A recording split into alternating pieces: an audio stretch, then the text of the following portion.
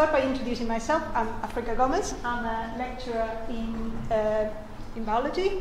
I'm in the research group EvoHal, and a provisor here. My research has nothing to do with human evolution, although I'm an evolutionary biologist.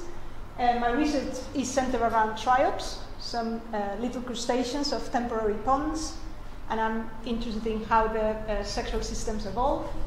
But I've been interested in human evolution for a long time, and I've been teaching it as a subject, in fact, as a third-year module since 2011.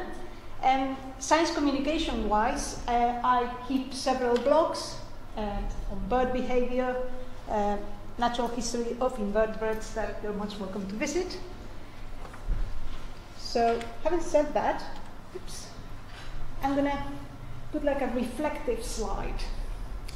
I found this word cloud that sort of summarizes a range of topics that are nowadays on the news for not the best reasons. And I won't say much about politics, but the purpose of this lecture is just to make you aware that I believe that evolutionary biologists can make a big contribution to society by informing and by educating the public about what have we learned about or how genomics and human evolution as topics can inform how we see ourselves and what can we do about these topics in the day-to-day life. So these are not socks. They are the human karyotype, the set of 23 chromosomes that pretty much everybody in this room, I believe, share. If you have good eyesight, you might notice that the last pair are odd socks. So they are the sex chromosomes, and this karyotype, this shows that this is a male karyotype, as males have a Y and an X chromosome. So most of you know, probably, that the human genome was sequenced in the early 2000s, and the human genome is made up of 3,000 million base pairs of DNA.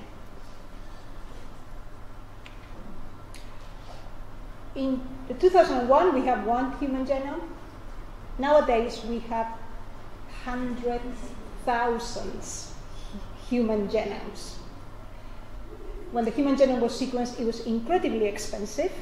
It was $100 million to sequence one genome, whereas the cost has gone down massively.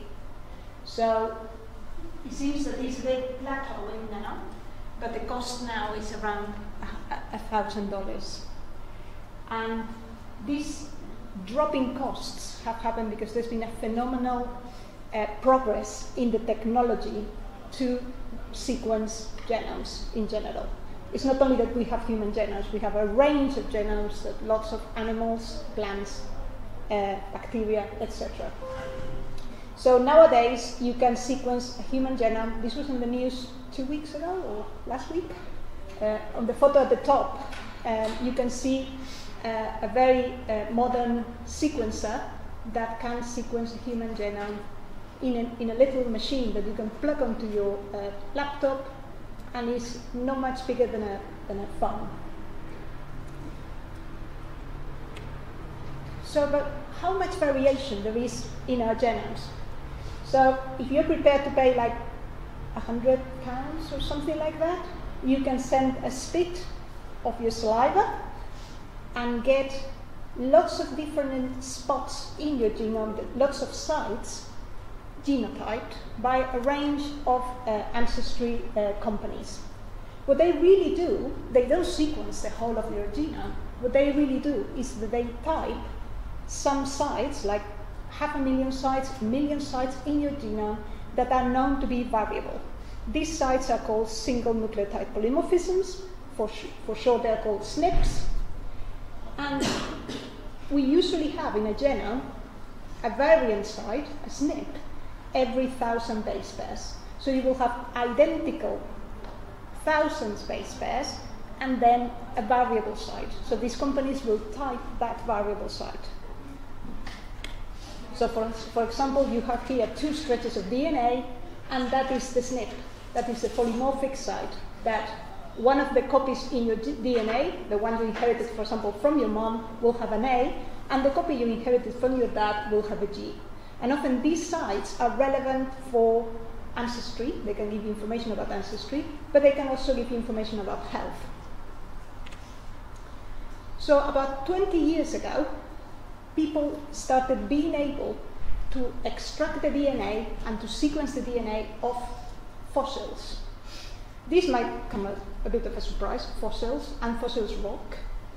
Well, DNA is actually present in very small amount in all fossils, up to 500,000 or even 1,000,000 years old. So as an organism dies, the DNA starts breaking down and it starts fragmenting because of bacterial activity and chemical activity. But in certain conditions, for example, in dry and cold conditions, like for example in caves or in permafrost, long enough bits of DNA are preserved that can be sequenced. So in 1997, the first stretches of Neanderthal DNA were sequenced, and those are the stretches. It's a relatively small, about 300 base pairs of mitochondrial DNA. Today we have complete genomes of 3 Neanderthals, several other archaic hominids, and thousands of ancient humans that live here in the Paleolithic, Mesolithic, and farming eras, like thousands of years ago. So you might think, well, this DNA that is so fragmented, how can we trust that it's the real thing? Well, surely DNA that is in fossils is contaminated with modern DNA. When the archaeologists find these human fossils, they usually pass it around each other and they handle it a lot. So they are contaminated with modern DNA. But the modern DNA is in much bigger chunks, and it's also unmodified. So using bioinformatic techniques, we can separate now which is the truly ancient DNA and which is the modern DNA. And this is repeatable. If 2 different labs split the bone, separate it, analyze it, they reach the same sequence. So we can be pretty sure that when we have a Neanderthal genome, it's really a Neanderthal genome. It's not an artifact. So something that I find really beautiful about the field of ancient DNA is that we not only can have the genome of these subfossil or fossil materials, we also have the archaeological context. So when there's a publication of a genome from an ancient individual, usually archaeologists are also authors. We not only have the variation of the genome, we can date the material, and we know if they use wheels, what type of pottery they have, what tools they have, if they made Venus figurines, for example. The bottom tools are the tools that were carried by Otzi, the Iceman, that was discovered in the boundary between Italy and Austria, I think. And it was a Neolithic farmer. The population from which it came was a Neolithic farmer.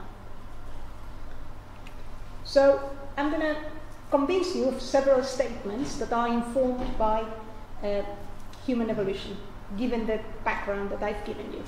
So the first statement, which was one of the first findings of human evolutionary genetics, is that we are all Africans.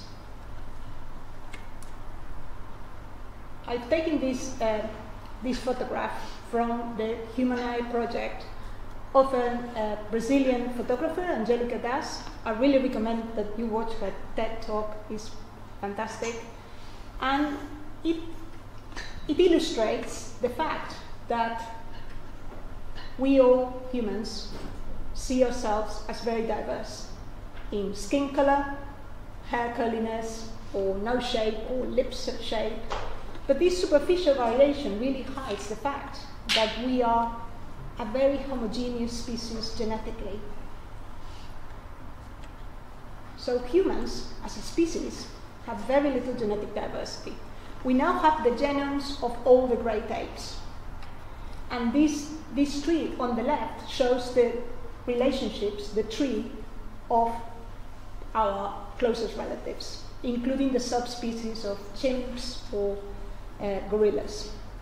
So, on the right-hand side, you have a graph of heterozygosity. I told you before, it's an easy number to remember. 1 in 1,000 base pairs, approximately, is where you find the SNP. That also gives you a measure of heterozygosity. So the more SNPs you have, the more heterozygote your genome is. So this heterozygosity, number of SNPs per base pair, if you look at the square, shows what is the heterozygosity in non-African and African populations of humans. And as you can see, they are in the low end of the great apes. Compare the heterozygosity in orangutans, that is on the sort of towards the right-hand side. So only the bonobo, as a species, has more or less the same genetic diversity than us. Okay, and probably many people struggle in telling apart a chimp and a bonobo. They look pretty similar. Not only the genetics, the fossils show that the earliest modern humans were African. This was also recently on the news. There were all findings that were redated with more modern techniques, and they are now the earliest known modern humans. They live in North Africa. And these join a series of other modern humans like the Florisbat in South Africa and the East Africa Herto skulls and skeletons that show that 300,000 years ago, modern humans were spread all around Africa. With the advent of genomics, we now have the human family tree. So this is all the genomic variation of people summarized in a phylogenetic tree. Phylogenetic trees are usually not very good to depict the variation within a species because you force the species to split without gene flow, and we know this is not true. But if you look at this family tree, it shows you the geography of this tree, and the brown little branch on the left, you probably can't read what it says in the labels, that is all humans that don't live in Africa. So that tiny branch that is colored brown are all non-Africans. So as a species, we are an African species. So the bit of humankind that is not in Africa, they are a recent offshoot. And this offshoot came from a migration that happened around 60,000 years ago. And this brings me to the second topic of the day. We are all migrants. So when we first migrated, or our species first migrated outside Africa, it didn't stop there. We haven't stopped migrating through our history. And if you study history, you will be very aware of various human migrations. The Vikings, the Normans, you can carry on counting. But this is not a recent phenomenon. This goes back to prehistory. This is a very interesting review that summarizes known, documented migratory patterns between regions.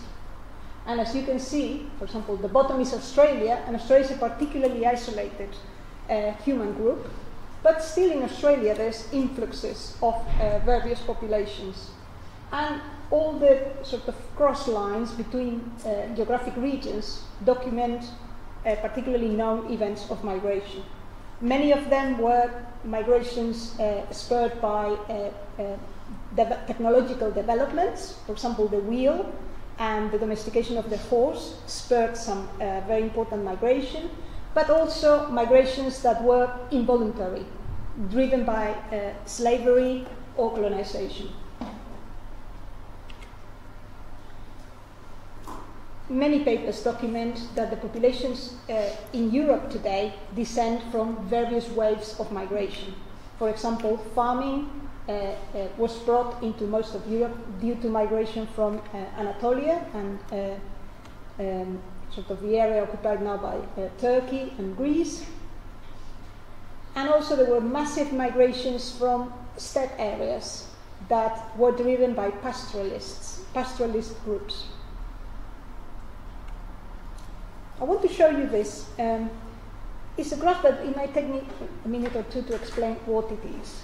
But in this paper, researchers used 230 individuals that were sampled between 6,000 to 300 BC, so very old archaeological individuals of known date, so they were carbon dated, the culture where they lived was pretty well known. So they have a temporal sample of human populations, and what they looked at is that 500,000 SNPs in these samples. So this plot is called a Manhattan plot. Manhattan, because of the skyscrapers. So each of the dots is a SNP, and it shows you how divergent that SNP is between groups. So if it has one allele or the other allele. So most of the SNPs create a sort of a horizon, which is quite low. These SNPs are showing that the populations in Europe between 300 AD and 6,000 AD didn't really change much across those SNPs. Those SNPs are really close to the bottom. The SNPs that stick out, the points that create the skyscrapers, are those that have diverged a lot between the ancient samples and the new samples. So those are called candidates of selection. So the reason why they have changed in frequency so much is because there's been some selective pressure that hasn't really changed the rest of the genome, but has changed those particular SNPs and the SNPs that are nearby, because they are often sort of driven by hitchhiking, by selective forces.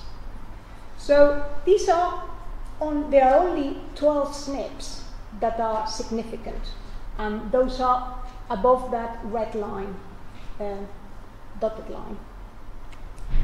So the top hit is the lactase persistence gene.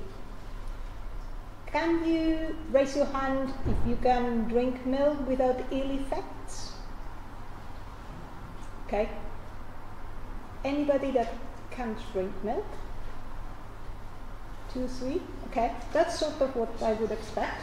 Good. We'll save that information for later. So these lactase persistent SNPs are pointing at the gene. In most mammals, the ability to digest milk drops really quickly after weaning. So most of these class are very weird mutants, including myself. We are able to drink milk as adults.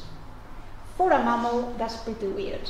Okay? So that particular allele that allows us to digest milk had an incredibly strong selective pressure in the last 4,000 years only. Okay?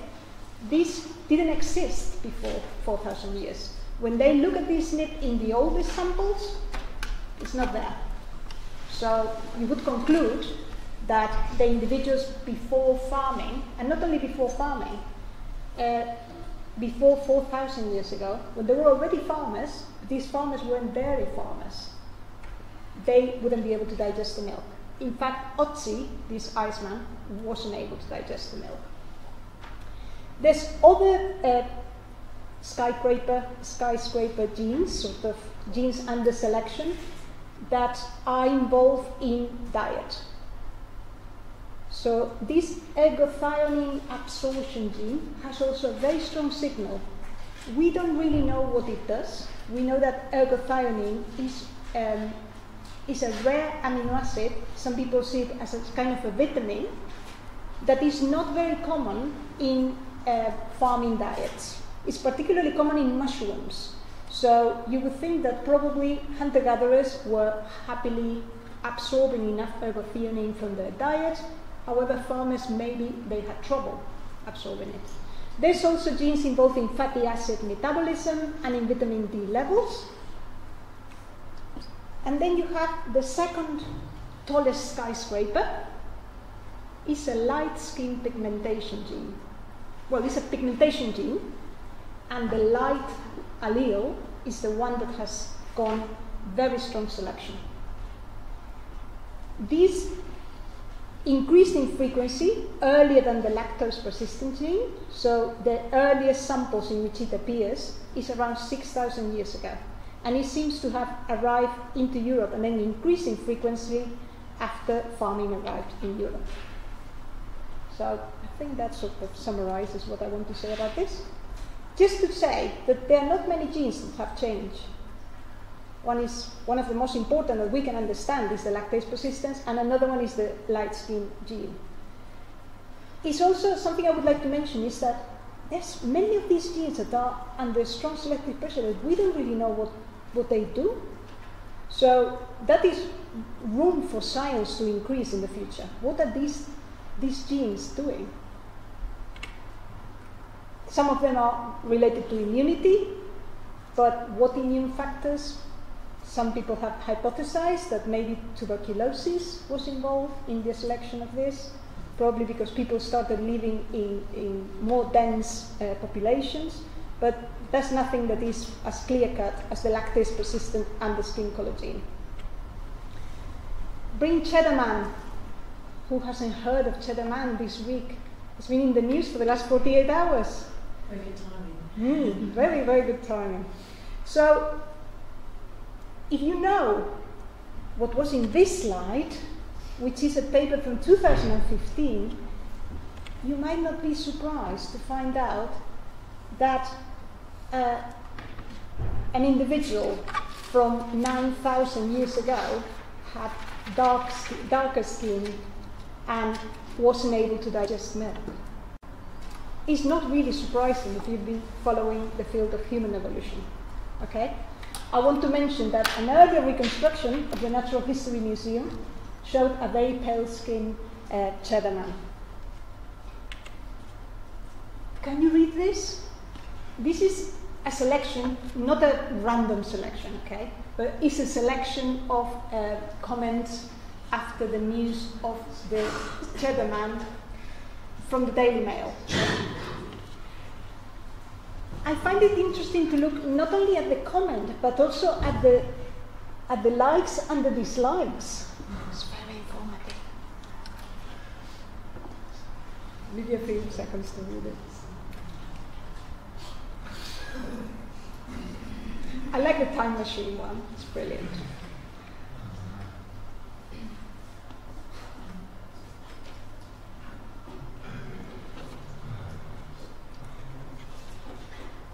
Right.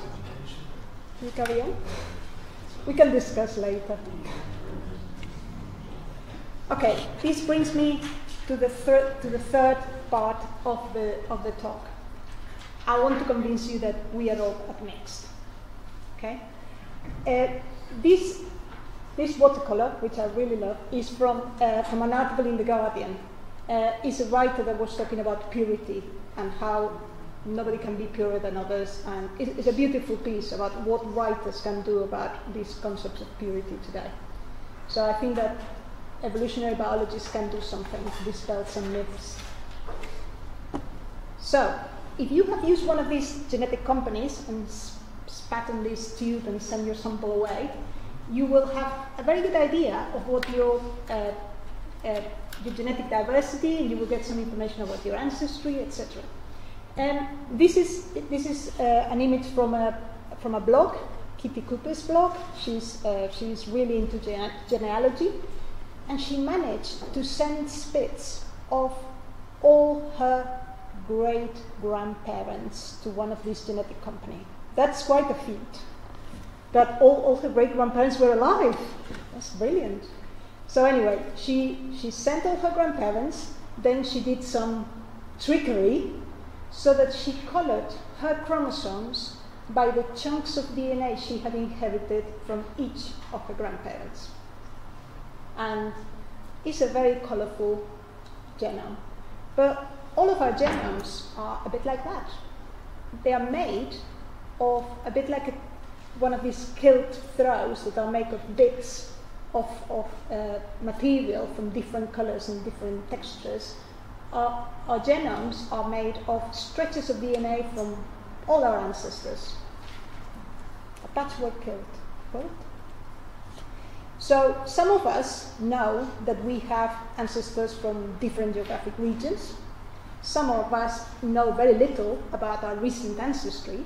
But if you do the spit and send your DNA to these genetic genealogy companies, you will be, if you have a rich ancestry like this person here, which is probably from South America, you might have European DNA, which is in the blue, colored in blue. You might have chunks of Native American DNA, which are in sort of rich orange, and you might have sub-Saharan African DNA in pink. So people from many South American countries have genomes that look a bit like this, different chunks from different geographic origins. But we don't have to have a very exotic ancestry to be mixed. So all Europeans have genomes that are made up of 3 ancestral groups. This graph shows what proportion of your genome is made up of hunter-gatherers, a bit like the Cheddar Man, so the same population where the Cheddar Man belonged, hunter-gatherers that live in Europe before farming arrived. You have some ancestry that comes from the Neolithic, which is in orange, related to Otzi, the Iceman, and a sizable chunk of DNA, especially if you are from Northern Europe, that comes from the Eastern European pastoralists that brought in the lactase persistent gene, okay? Which I don't have any famous example to say, but I'm sure there'll be some. So these Eastern pastoralists not only gave most of us in the classroom our ability to digest milk, they also brought with them the root of our languages. All of us here speak English, and English is an Indo-European language. My mother tongue is Spanish, and Spanish is also Indo-European language.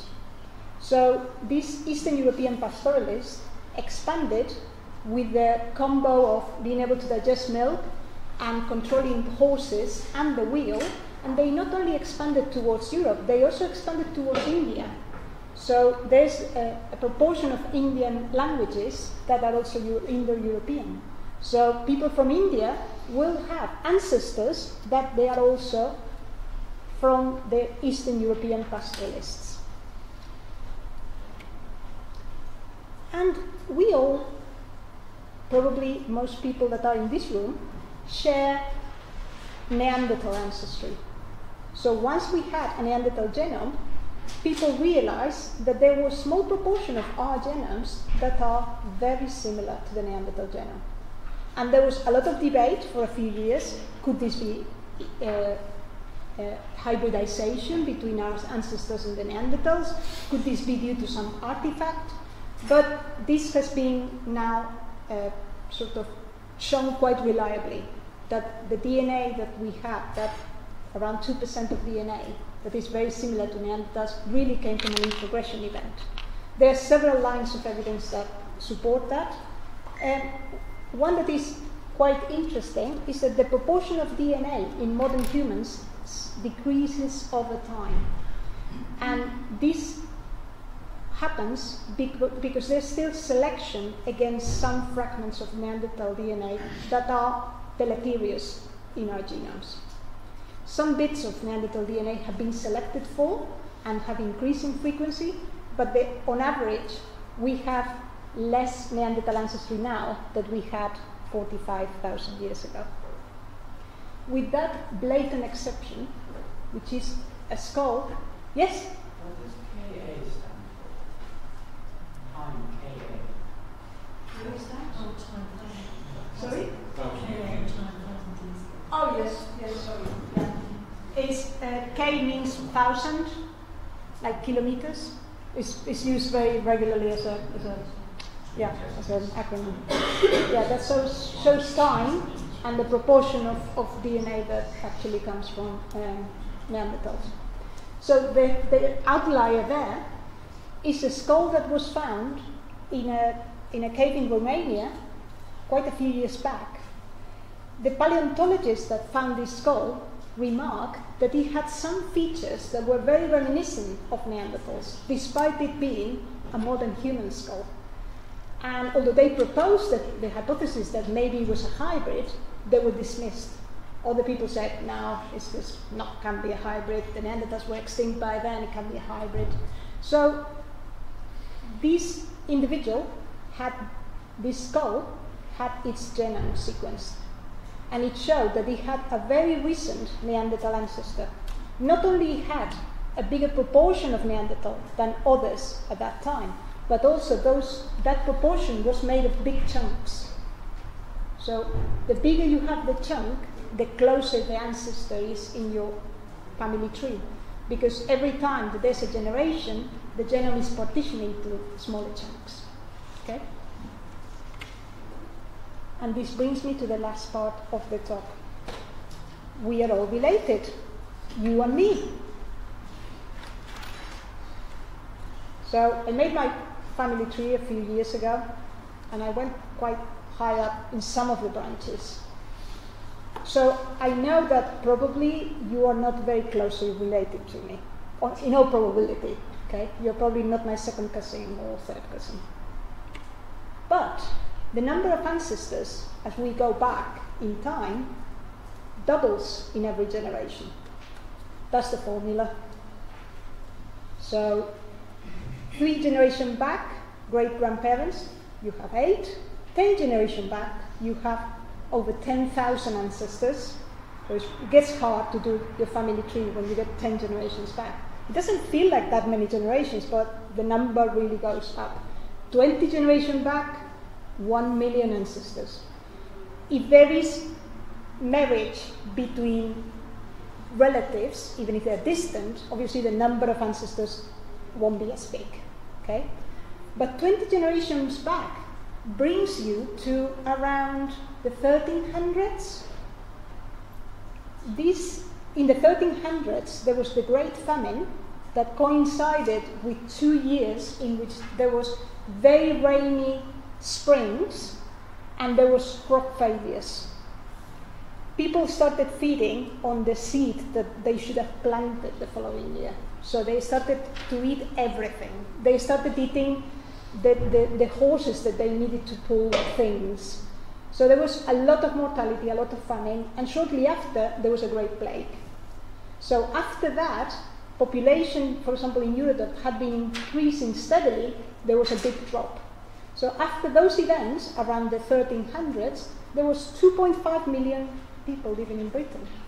And put that together with 20 generations back, you have 1 million ancestors. So basically, half of the people that lived in Britain at that time were your ancestors. Probably all of them that left descendants. So probably if you are from England, you share lots of ancestors that lived 20 generations back. But even in Europe, you got 2 individuals randomly from Europe, let's say from Turkey, and it's almost outside Europe, but anyway, Cyprus and the UK, and you share long stretches of DNA that are indicating that you have ancestors in common. So Graham Cook is really interested in exploring this genetic genealogy. How can we get information from genomes to see how many ancestors we share? So he's got a database of European genomes, I think it's 3,000 European genomes, and has looked at how many big chunks of DNA are shared by random individuals from different countries. And that's what's plotted there. So this is number of genome blocks shared with the UK and number of blocks shared with French-speaking Swiss. Okay? And then the colors are individuals from different European countries. So if you compare it, blocks shared with the UK, you can see see that around 250 blocks are shared with French individuals. So that means that you have at least 250 ancestors with a random French individual when you go back. I think that he did it in the last 3,000 years. The number of blocks decreases as you move away, but there's still quite a number of blocks shared. And let's go back to the lactase. That lactase persistence allele in Europe appeared only once. One individual had a mutation that allowed him or her to be able to drink milk when adult. All the people here that can digest milk had that individual as an ancestor. I had that individual as an ancestor. So I've shown you we are all related. We have a common ancestor, at least that individual that was able to digest the milk. So that puts an end to my lecture. Another word cloud, a bit more optimistic. Thank you.